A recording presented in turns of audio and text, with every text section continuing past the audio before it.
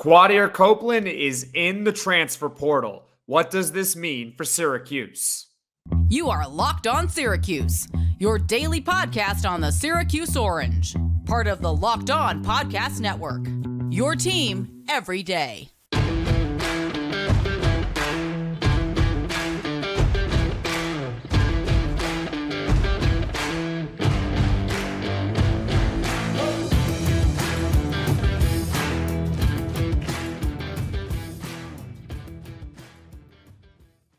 So Quadir Copeland is taking his talents elsewhere, and this is a tough pill to swallow for Syracuse. And how is this team going to replace a guy like Quadir Copeland? We're going to get all into it here on Locked On Syracuse. I'm Jackson Holzer, and thank you for making us your first listen of every single day here on the Locked On Podcast Network. Your team every day. Today's episode is brought to you by FanDuel. Make every moment more. New customers join today, and you'll get $200 in bonus bets if your first bet of $5 or more wins. Visit FanDuel.com/lockedon to get started. So what is Syracuse going to miss from a guy like Quadir Copeland, who really developed this season? His freshman year, he only played about 9 minutes a game, scored 2 points a game, didn't do all that particularly much. And he didn't fully blossom, but he certainly carved out a role for this season. He should have been the 6th man of the year. I stand by that take because he was a true 6th man. How do you replace a guy like Quadir Copeland? And it goes beyond the numbers. Goes beyond the numbers with a guy like him. He averaged a little less than 10 points a game. He averaged about 5 assists a game. And, that's all fine and dandy. The passion, the energy that he played with, the cool, exciting moments that he brought to us. Every time you were watching Quadir Copeland, it was like you were going to the circus. Because whether it was good or bad, it was entertaining. You cannot deny that he might have been the most entertaining player on Syracuse this season, and he was a good one too. And whichever team gets Quadir Copeland, they're getting a good one. They really are. This is difficult. I did not envision that Copeland would be in the portal. And the reasoning for that was because I thought that Judah Mintz was going to leave, and he still might. We don't know. Could he possibly stay? We don't know. This is the transfer portal. Everything happens quickly. Some things maybe take a little bit of time, but it's a very fluid situation. That's my point. That was the word I was searching for. Not quick, fluid. And if Judah left, then I thought Quadir Copeland had the inside track to potentially be the starting point guard for next season. And when you factor being the starting point guard, maybe a third-year leap, I know I've talked about going to Vegas and getting that extra NIL money. I thought Copeland, whether I thought he was ready or not, was going to be the starting point guard for next season. And that's just not going to be the case anymore. I guess you could come back from the transfer portal. You can come back. And I think most of us would welcome him back. But judging from what he posted on his Instagram and how he's basically thanking the fans and everything on Twitter, I don't think that he's coming back. I think we have seen the last of Quadir Copeland in an orange uniform. Gonna miss the passion, the energy. I was on the floor for the North Carolina game, and just the way that he interacted with the fans even during the game. I mean, he's staring at everyone on the floor, hyping everyone up. I remember towards the end of the game during the free throws, he was going like this. For those that are listening, I'm kind of patting down both of my hands, trying to tell everyone to just relax.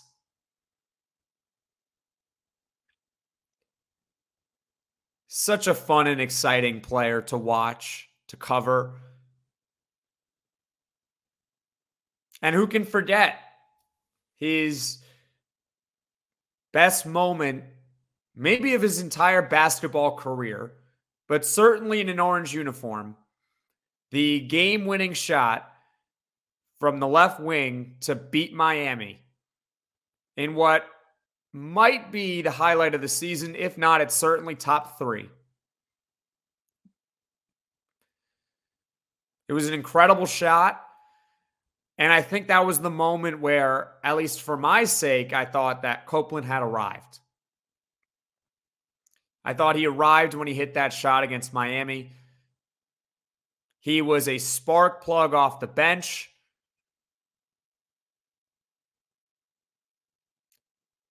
Yeah, guys, I have to be straight with you. I don't know how you replace a guy like Quadir Copeland beyond the numbers. I think you can go into the portal and find someone who averages 10 points a game. You can go into the portal and find someone who averages 5 assists a game. I don't think Syracuse can go into the portal and find a guy who can come off the bench, get a vote for ACC Defensive Player of the Year, and just provide that energy and that passion that for a lot of the season Syracuse didn't really have.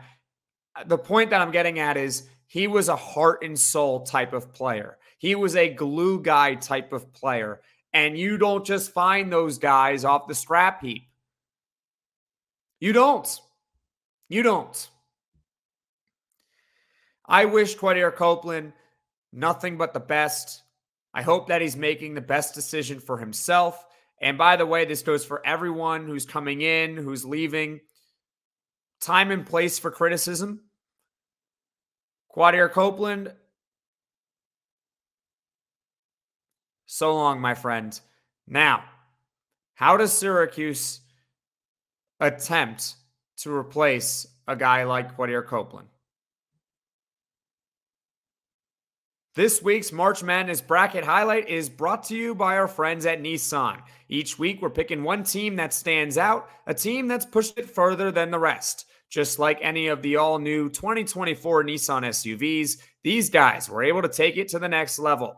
The Yukon Huskies can only be described as an armada. This top-seeded team is as hardcore as it gets out there, so it's no wonder they've landed the top overall seed in the NCAA tournament. They're one of the favorites to win it all, despite 4 of the 6 Power 6 conference champions standing in their way in the East region.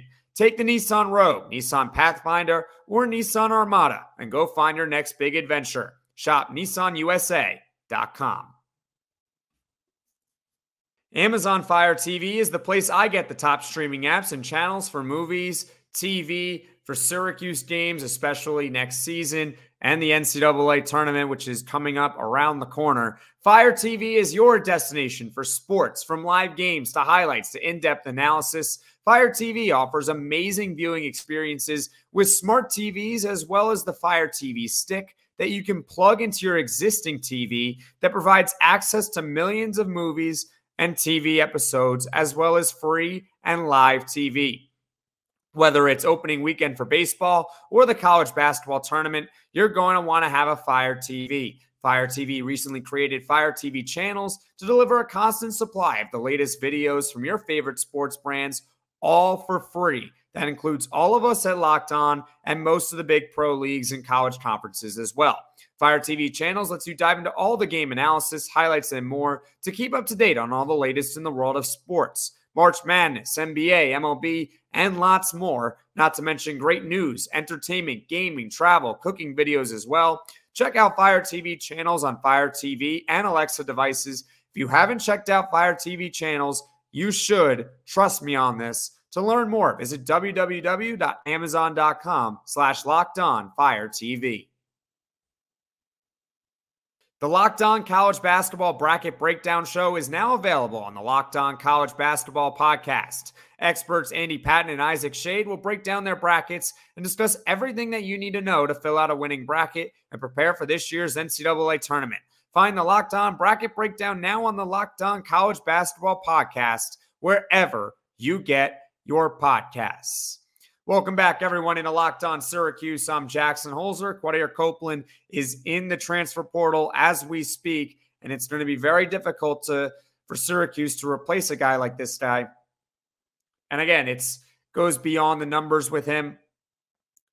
So, what does this mean for Syracuse going forward? How exactly do they plan to attack? What should they do for the plan? Is it possible that Judah Mintz is staying after all? I know in my prediction, I said that Quadir Copeland was going to leave, but I just have to address this. Or not. I said Quadir Copeland was going to stay and Judah Mintz was going to leave. But then Judah Mintz changed his Twitter bio or photo, if you will, to just a picture of himself in a Syracuse jersey instead of with Quadir Copeland. Those two were apparently great friends. I guess Judah could have easily changed it to something else. Am I reading too much into it? I don't know. Maybe it's wishful thinking. Judah coming back versus Quadir Copeland would certainly be a net positive.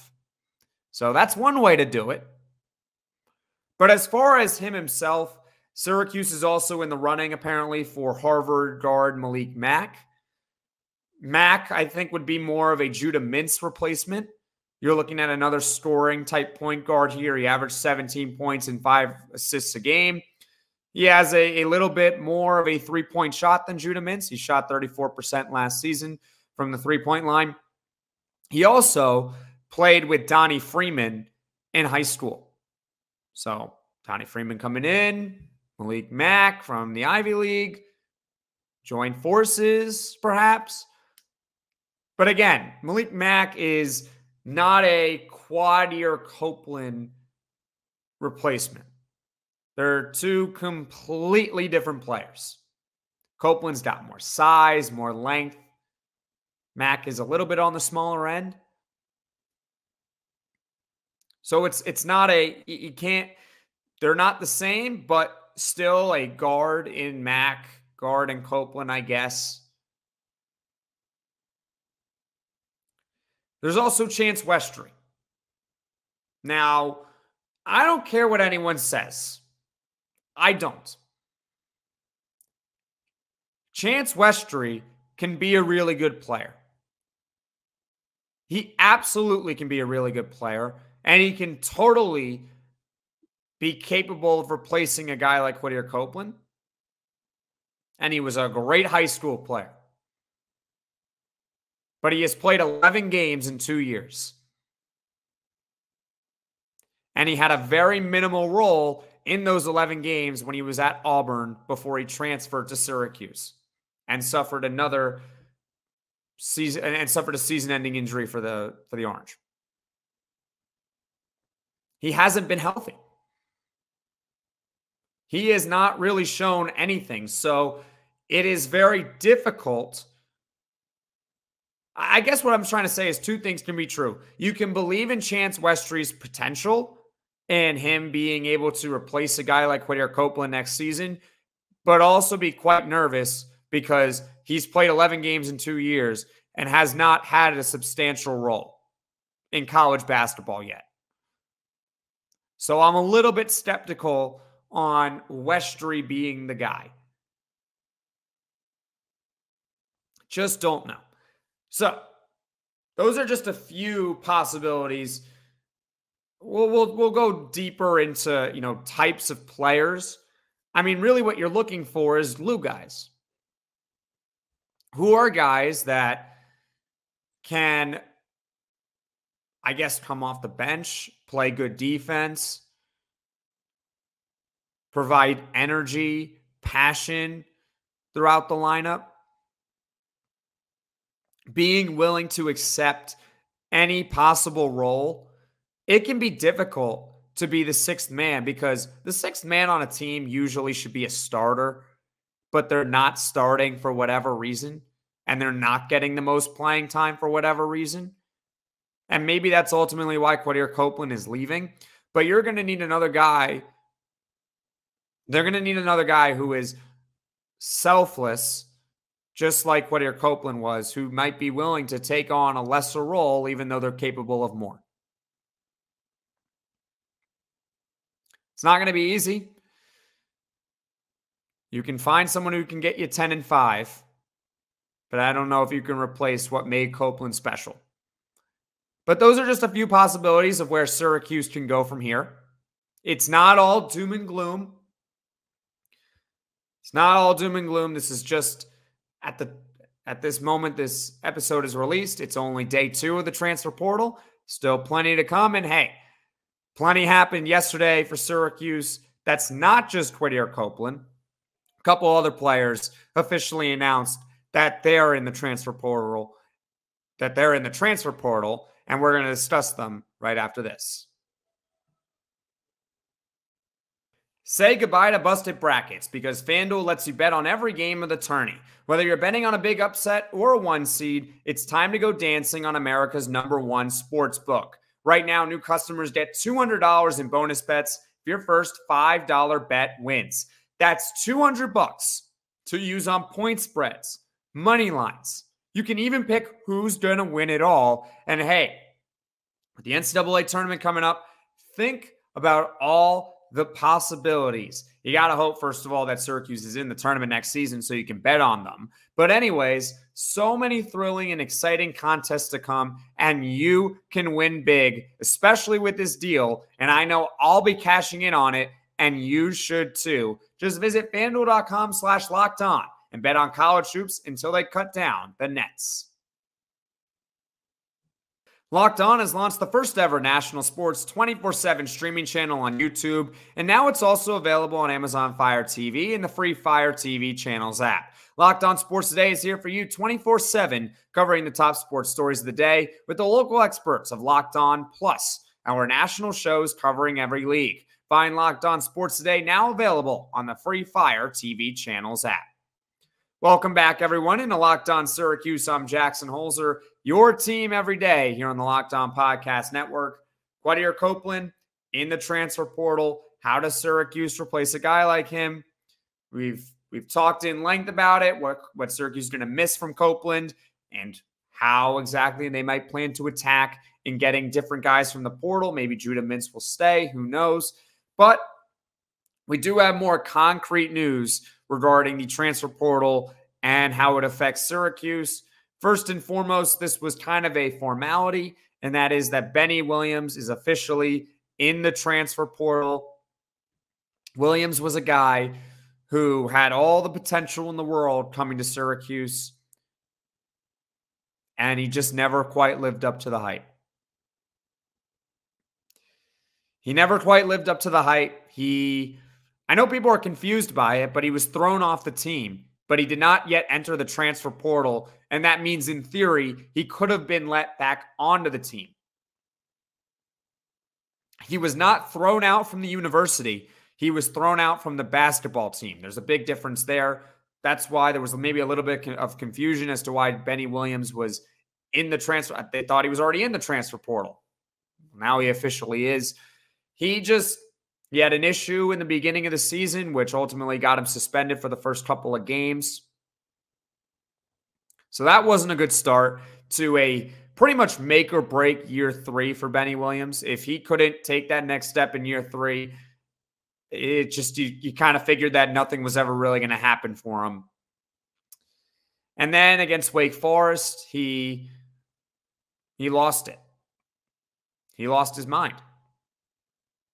And I think, he had a moment of insanity where he gets a technical foul and he bumps into Coach Autry and then skips the handshake line.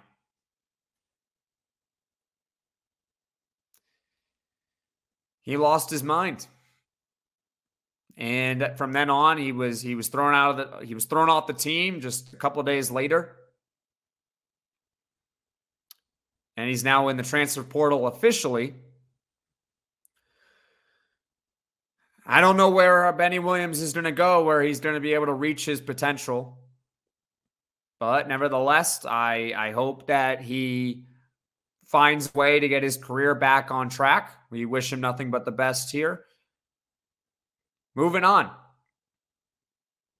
Justin Taylor in the transfer portal. This one was, rather than a formality like Williams, this was expected. I think that Justin Taylor had run his course here at Syracuse. He just wasn't playing good enough. He wasn't playing good enough. Whether you think he's good enough or not to play in a Power 6 conference, he was not playing good enough. And I think he just said to himself, I don't know this for sure, but he wanted to move on. He just wants to move on, and people might say, do the fans have any part of it? I'd hope not. I'd hope that he's chasing it more towards maybe securing more NIL money, getting better opportunity elsewhere, and maybe potentially pro potential if he can ever get there. Maybe it is a factor. I don't know. He got a lot of criticism. But one thing you can't question about Justin Taylor is that he never gave up and that he always gave his best.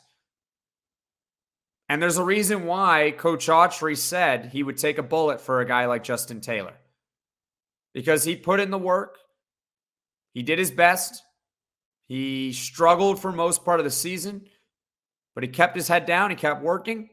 He had a few moments, but ultimately it didn't seem like he ever really worked. He didn't work this year. He showed potential in year one. He had that crazy game against Bryant. And I thought that he was the second coming, that he was going to be the next, the next great shooter of Syracuse, if you will. He was going to be this great shooter that this team really needed. He was borderline 40% his freshman year. It didn't work out. It didn't work out. Is the loss of Justin Taylor a crusher for Syracuse? Absolutely not. Absolutely not. I think this is a situation where this will probably work out for the best for both parties. I think Taylor will find a place where he can get a nice opportunity. He can refine his game. He can get out of his shooting slump because we know he can be a good shooter. And I think Syracuse is going to find an upgrade in the transfer portal. That's an extra scholarship spot that just opened up. And I think you can find someone better on the wing. I think you definitely can. Even if it's not a starter, at least someone who can back up, play a backup role. Probably will provide more next season than what Justin Taylor was able to provide for this year. Again, best of both worlds for both parties. We wish Justin Taylor nothing but good luck, good fortune down the road. Didn't work here. Hopefully it works somewhere else for the kid. So that's it for transfer portal news that we know officially. And I promise you there's plenty more to come. I guarantee you I'm going to release this video and something massive is going to happen. I already know it. It's going to happen like 20 minutes after I release this. But hey, I got to do what I got to do. And that's sports. Plan for tomorrow is to grade Judah Mintz's season. But, Quadir Copeland entered the transfer portal, and maybe someone else will enter the transfer portal tomorrow. So maybe that will be put on hold. But that's the plan for tomorrow. Thank you guys so much for watching. Thank you so much for listening. If you liked it, click that like button. And if you really liked it, subscribe to the channel. And more importantly, turn on those notifications so you can know right away when I'm dropping the next Locked On Syracuse podcast. I'm Jackson Holzer, signing off until tomorrow, and let's hope that Syracuse can get some big fish in the transfer portal.